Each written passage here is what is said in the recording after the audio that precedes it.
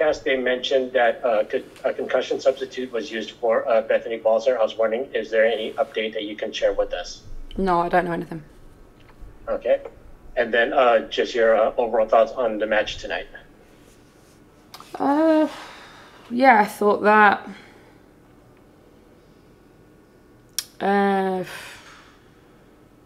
yeah, I thought we tried to do some of the things we'd worked on and prepared for.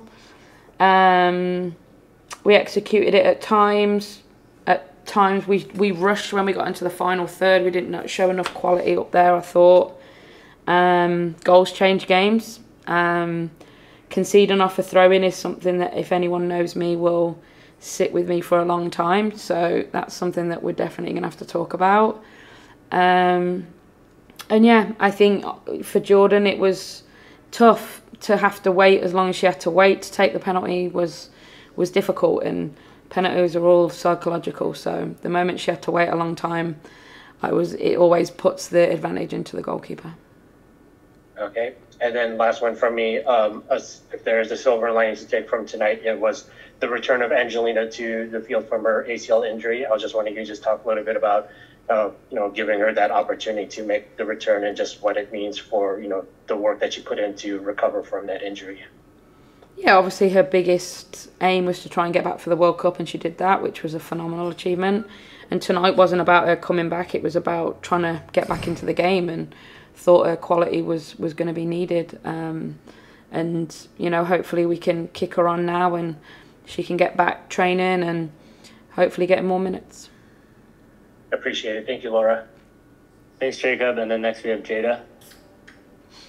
Thanks, Laura, for taking the time. May I ask, why is it, as far as the throw-in, that I'm guessing upsets you the most out of all the other kind of ways to concede a goal? And then also I wanted to ask, as far as Fallon goes, not having played for a while, did that have any impact on the performance tonight?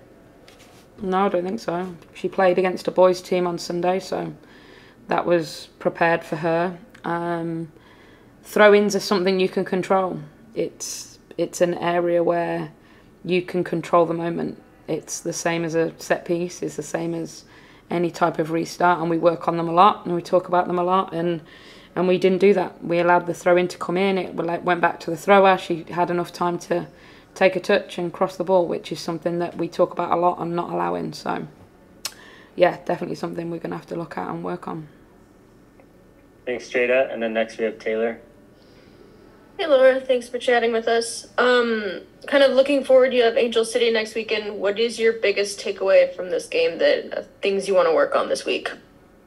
Throw-ins, probably. I think we've got to get back to understanding what we're trying to do. And I think we did some of it tonight, but we lacked quality in the final third. We lacked quality moving the ball through the thirds at times. But I was proud of the group. They dug in and they kept going, but we just needed some quality and we didn't have it. And the reality is, in this league, if you don't show quality in those moments, it's going to be tough. And we could have come away with a point. If we'd have done our job off a throw-in, we could have come away with 3.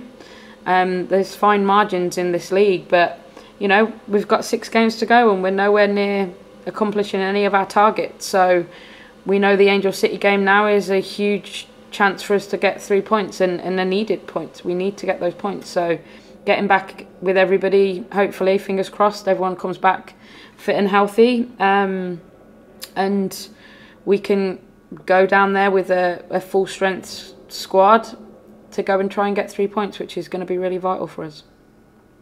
Thanks, and safe travels home. Thanks. Thanks, Taylor. Are there any other questions for Laura? All right, thanks, everyone. Thanks, Laura.